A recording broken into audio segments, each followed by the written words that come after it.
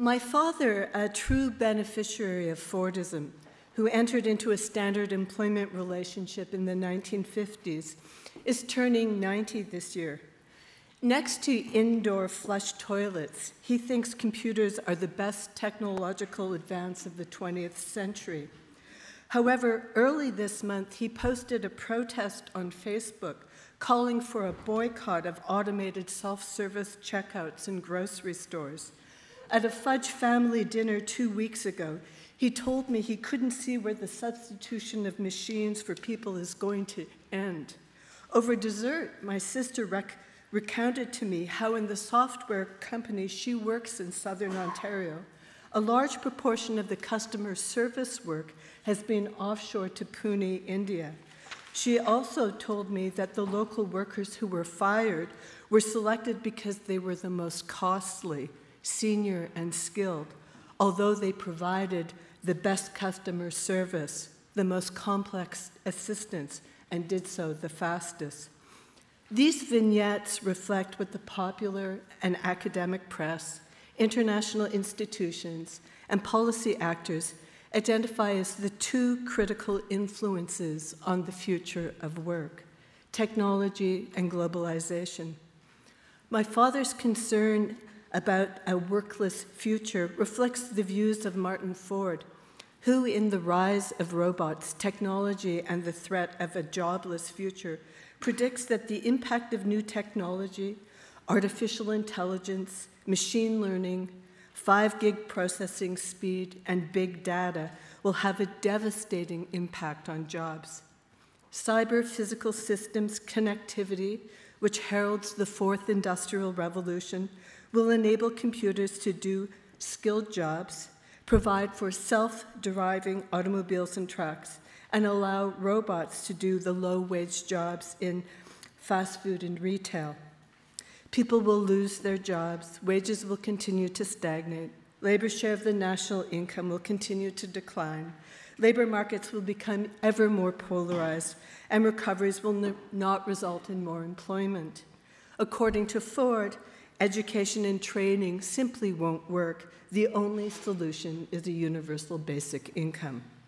My father might seem somewhat reassured if he were to read the World Bank's 2018 flagship World Development Report called The Changing Nature of Work. The report traces fears over the disruptive impacts of technology on workers' livelihoods back to 1589, when Queen Elizabeth I expressed concerns over the introduction of knitting machines. The World Bank claims that the anxiety of people living in advanced countries, advanced economies, that technology fuels increasing inequality, the gig economy, and a race to the bottom are unfounded. According to it, while manufacturing jobs in the advanced economies will either be automated or relocated to the developing world, technology opens up new markets and creates new opportunities.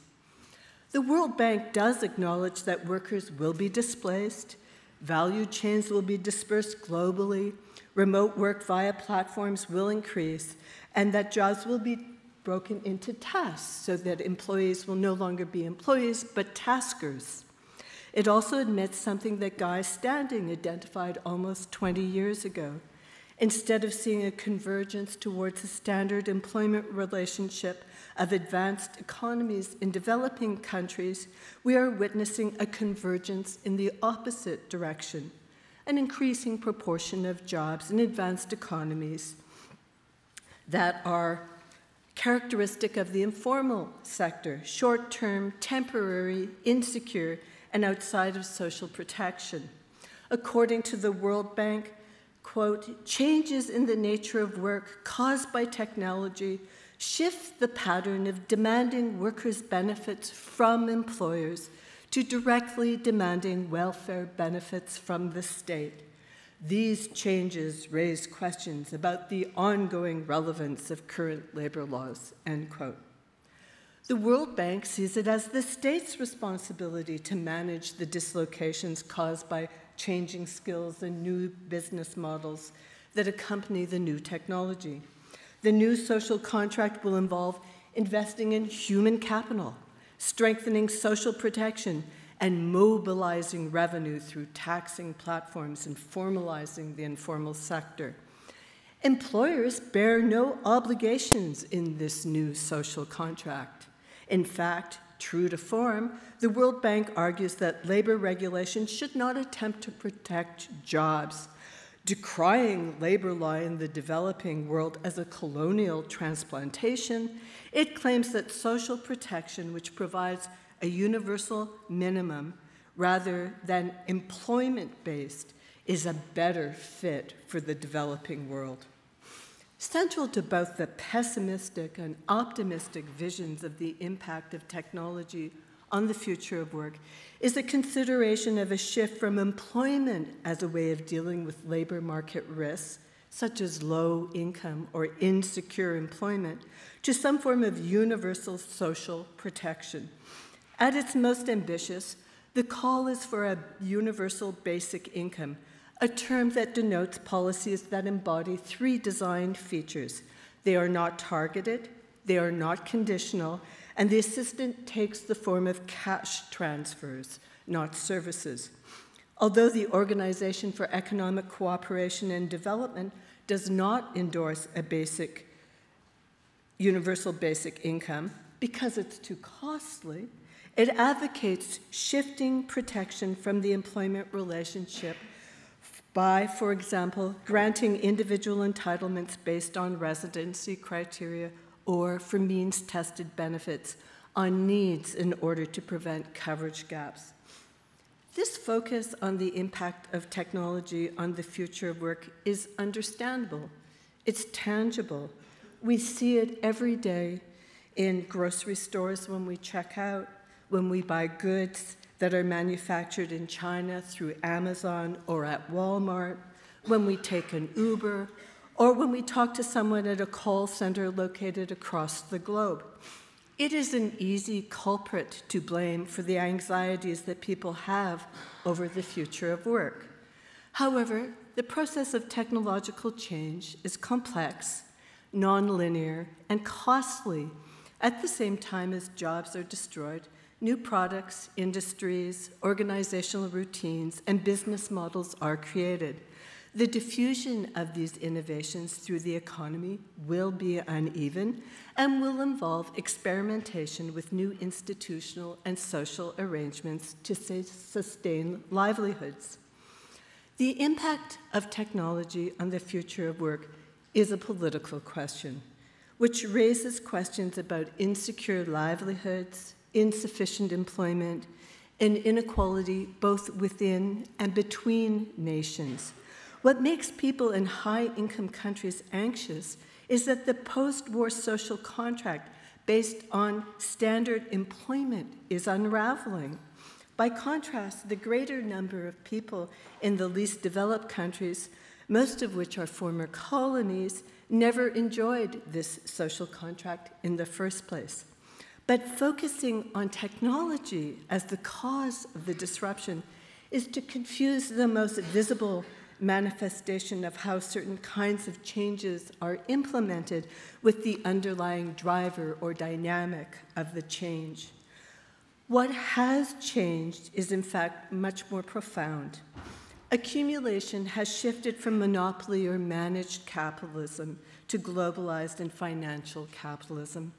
Ignoring the extent to which financialization has changed the basic terrain and calling for a new social contract is as much magical thinking as the belief that it will be possible to fund a progressive universal basic income without large increases in tax revenues, or that we can sort out climate change without first confronting our carbon addiction. Unlike the World Bank, in establishing its Global Commission on the Future of Work, the International Labour Organization recognized that financialization was a megatrend that would influence work. But financialization is more than a megatrend. An increasingly autonomous realm of global finance has altered the underlying logics of the industrial economy and the inner workings of democratic society. Financialization is the accumulation regime that has succeeded Fordism. In the 1970s in the US, profit generation from production shifted to interest, dividends, and capital gains. Financialization and globalization are intertwined. Faced with increased international competition and domestic demands for shareholder return, American manufacturers have offshored production and control global supply chains to cut down costs. Neoliberal policies that deregulated the financial markets further facilitated and promoted financialization. Productivity gains are not reinvested in the corporation, but instead are distributed to shareholders or used to purchase financial products. The income of rentiers has come at the expense of wage earners. Increased income inequality and high levels of household debt have simultaneously increased the systemic risk in financialized capitalism. At the meso level, financialization refers to shareholder value approach of the corporation. Corporate restructuring to promote shareholder value and, most strikingly, managers' income result in job loss, wage and benefit rollbacks, and intensified work. Although the rise of financial elites and the strength of the rentier and managerial classes are critical to understanding the shareholder value strategy, the mechanisms by which it is disseminated and transmitted are complicated and extend to the state and to wage earners. The switch from pay-as-you-go state pension systems to funded pension schemes and the provision of tax benefits for individual investment in mutual funds encourage citizen earners to invest in financial markets and actively promotes the financialization of everyday life. The significance of the change under financialization can only be fully appreciated once we understand that capitalism is what Nancy Fraser called a total social institution rather than simply an economic system. What Fraser does so well is to link capitalism to the external conditions of its existence: social reproduction, the Earth's ecology, and political power. Capitalism is marked by the institutional separation of economic production from social reproduction, nature from human productive activity, and political power from the economy. Under capitalism, the great bulk of care, work, and planning that goes into the daily and generational reproduction of human and social life largely takes place beyond the market in the family, community, and public institution. Capitalism also assumes a sharp division between a natural realm, conceived of as offering free, unproduced supply of raw material that is available for appropriation, and an economic realm conceived of as a sphere of value, produced by and for human beings. Capitalism also depends on public powers to establish and reinforce the rules of the system. Without a legal framework underpinning market capitalism, it is inconceivable. Law and politics operate in their own sphere, the public realm, accountable to different institutions with different rules from that of the economy. In the public sphere, democracy and equality arguably rule, while in the private realm, what you own is all that matters. These public powers have mostly been lodged in territorial states, including those that operated as colonial powers. The legal systems of imperial states established the contours of seemingly depoliticized arenas in which private actors could pursue their economic interests, free from overt political interference. Territorial states also mobilize legitimate force to put down resistance to the expropriations through which capital property relations were originated and sustained. Capitalism's drive for accumulation is insatiable. Fraser's conception of the crisis as between capitalism and the conditions of its existence is critical. Schumpeter regarded creative destruction as the process of industrial mutation that incessantly revolutionizes the economic structure from within. incessantly destroying the old one, incessantly creating a new one. However, contra Schumpeter, the crisis is no longer simply internal to capitalism. Globalized and financialized capitalism undermines the social, ecological, and political conditions needed to sustain it. Instead of focusing on the crisis of social reproduction, the diminishing wage and the care deficit, or the environmental crisis exemplified by climate change, I want to conclude by focusing on the political crisis, which is the simultaneous hollowing out of democracy and the rise of nationalist and racist populism. We need to confront this political problem before we can think of regulating for a better future at work. States today have diminishing capacity to mediate between the rights of citizens and the requirements of capital accumulation. Pressures to reduce direct taxation and the role of credit rating agencies in relation to sovereign debt have systematically constrained the capacity of states to implement policies that promote social welfare and social solidarity. In order to prevent a banking crisis, states have socialized losses, translating private debt into public or sovereign debt, and embarked on austerity policies that alienate and immiserate their citizens. With policies of privatization and deregulation, democratic states have ceded their ability to control the quality, price, and distribution of public services. The upshot is, unsurprisingly, that citizens are increasingly disaffected from democratic politics. Post-democratic political apathy combines with populism and nationalism, which is tied up with ideas of white and European supremacy. The election of the Coalition Avenir Québec, a right-wing anti-immigrant populist party earlier this month, shows that Canada and Quebec are not immune from the wave of nationalist and racist populism that swept Trump into power, fueled the Brexit vote, and resulted in the election of right-wing anti-immigrant nationalist parties in Central Europe, such as Hungary, and in the heartland of Europe, Italy. Bolsonaro's rise in Brazil suggests that this turn to authoritarian populism is not limited to the global north. These right-wing nationalist and populist political configurations have been successful in channeling working-class voters' discontent over the declining economic status towards scapegoating immigrants and other vulnerable populations that distracts from the deepening capitalist austerity being implemented.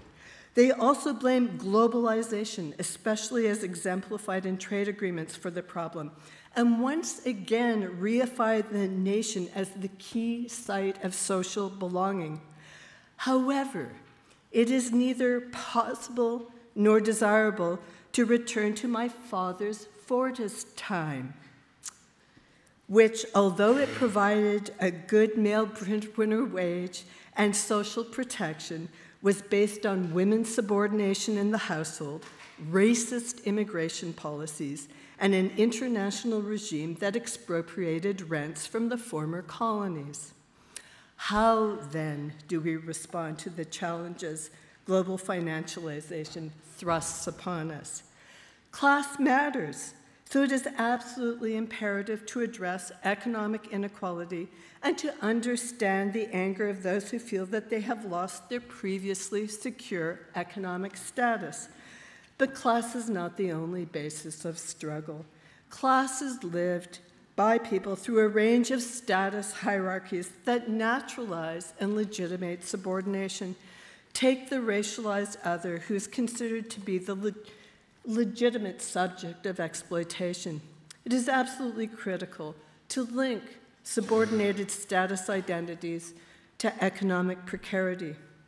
Nor can we retreat back to the sanctity and security of the nation state, for it depends upon an international system that is profoundly unequal. Moreover, we need global regulation if we are to stop an environmental crisis and address the task of developing a humane government's regime for human mobility. Multilateral arrangements beyond the nation-state are critical, but they need to be accountable to people and not to capital. Globalization requires multilateral regulation, and the international agencies necessary for such regulation need elements of democracy. Now, these are very abstract claims, most of which are worked through much better by many of you in the audience. The conference will provide a feast of papers and panels on the political economy of care work, how to respond to disruptive technologies, developing social protection at the European Union level, globalizing norms and practices in multinational companies, regulating transnational and national value chains, and cultivating democratic collective voice at work from the local to transnational levels. The richness of the offerings is impressive. I would like to thank the conference organizers on both the scientific and technical sides for bringing us together, and I look forward to spending the next 3 days learning how to meet the challenge of designing institutions needed to support sustainable and decent work for people around the world. Thank you very much.